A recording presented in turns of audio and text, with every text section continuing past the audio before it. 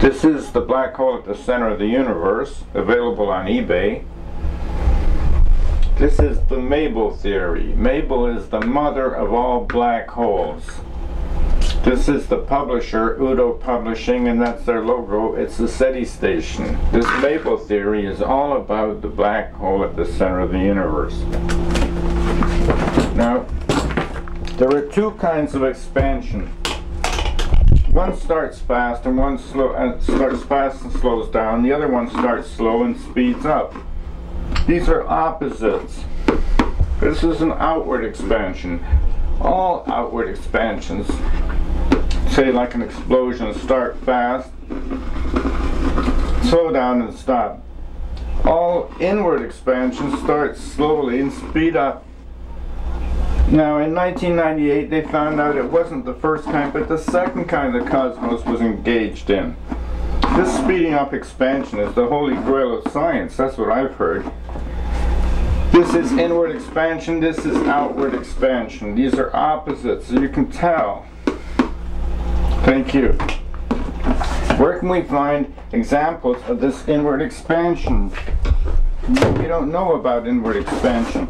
Let me tell you about it. This is a room with a vacuum cleaner sticking up through the floor in the middle.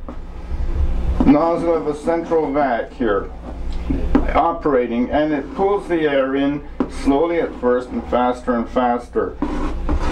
Speed arrows, longer arrows to know high speed. Here, it's normal pressure. The pressure falls till you get here. It's actually a vacuum or near vacuum at the point here. This is the point of lowest pressure or highest expansion. Lowest pressure, highest expansion. Pressure and expansion are opposites, of course. And now, here's three examples of inward expansion. Combination of air and dust particles, combination of air and dust particles, approaching a vacuum cleaner, speed up. This combination speeds up, loses temperature, expands, and loses pressure. There's a vacuum there. It's going towards a vacuum, a low pressure. Swirl of water going down a drain. At the outside edge, it speeds up, cools and expands. Not very much maybe, but it definitely loses pressure, and you can hear the noisy sucking sound at the drain. When you breathe in, the air in front of your nose is pulled in, it speeds up, it cools down, it expands and loses pressure. These are actually three vortices. Now look, this is a machine doing this, but I like it because it shows the elasticity of air, and gravity is also elastic. If you jump up, you don't hit your head, you get pulled gently back to earth. Swirl of water going down a drain. This is a vortex. This is a, you can see it and you can hear it. You can hear the noisy sucking sound. And in addition, this is gravity operated. The universe is gravity operated. The universe too is speeding up, cooling down, expanding, and losing pressure. When you breathe in the air in front of your nose, I like this one because it shows how far you have to go to find an example of inward expansion. How far do you have to go? You've got one right in front of your nose is a darn good example of inward expansion. Now, there's a cosmic background radiation way back up there. There's a heat. They say it's proof of the Big Bang. This heat by itself, I don't think so. I think it's warm hydrogen is what it is. It's the remnant of the original cloud that's still the same as it always was since birth. This vacuum cleaner's been running for 5 minutes, but this air up here has still not moved, nor has this air here. The air is elastic, and this air doesn't even know that there's a vacuum cleaner running here, even after 5 minutes. Now the original hydrogen cloud is still this is the remnant of it.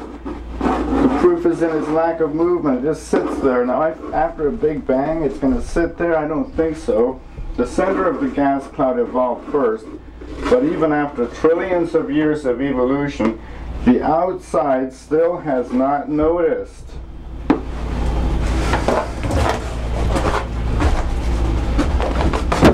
The Big Bang Theory looks backwards, and this theory looks forward. This is the Mable Theory. The Mable Theory looks forward to the future.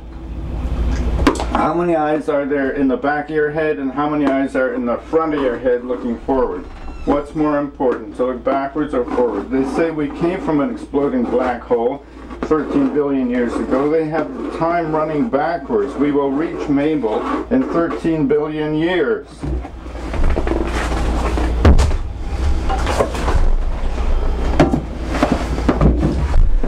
In order to have a Big Bang Theory, you have to fabricate two repulsive forces, Big Bang and dark energy. Mable Theory needs only gravity. Its own gravity alone caused the universe's evolution. They used to believe that humans were created poof just like that. Darwin showed us we evolved slowly.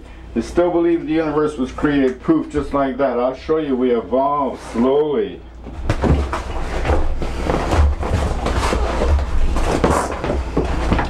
What's a fabrication? A fabrication is something that's made up or invented in science. On news that the observable universe has been seen to be expanding, a certain Belgian priest assumed the whole universe was expanding. The observable universe was expanding. It said there must have been a Big Bang. Because it agrees with the Bible, it got a lot of support. In 1998, they found out that the expansion was increasing. Scientists invented a repulsive force. They called it dark energy. These repulsive forces don't exist. They're fabrications. Exploding black holes, that doesn't happen. Disappearing black holes, another fabrication.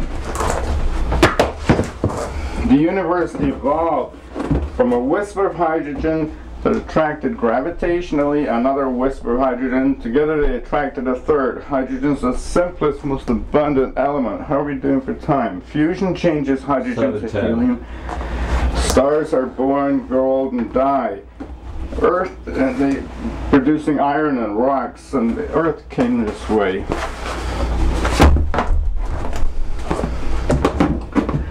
We are thinning, cooling. The Mable Theory is really good for looking to the future. In the future is a void where black holes are forced to eat their accretion disks, or else risk having them ripped off in high-speed battles with other black holes. We're thinning. In the future, we're thinning so much. In the center of the universe is all extremes. It is a void. We're cooling. Here there's no light. Everything is in its Bose-Einstein state. It's about 1 degree above absolute zero. Matter morphs, but mass remains. Here in this space of least density occur the biggest clumps. Eventually everything falls into Mable. Okay, 807. How can we be sure it's a black hole we're falling into? Not just the center of mass of the cosmos. The Big Rip. In 2003, they talked about a foot on the accelerator of the cosmic expansion. Expansion is increasing exponentially. According to Lee Smolin of string theory, it's the increasing rate of acceleration that shows us we're falling into a black hole. Now look, and this is important. There's a law, this is Latin, lex parsimoniae. It's the law of succinctness. It's a law in science that says the simplest theory wins.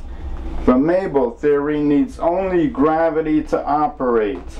This is what's really happening to the universe. 9 minutes. Okay, cut. I'm Peter Lamont, and that's the Mable Theory. Cut.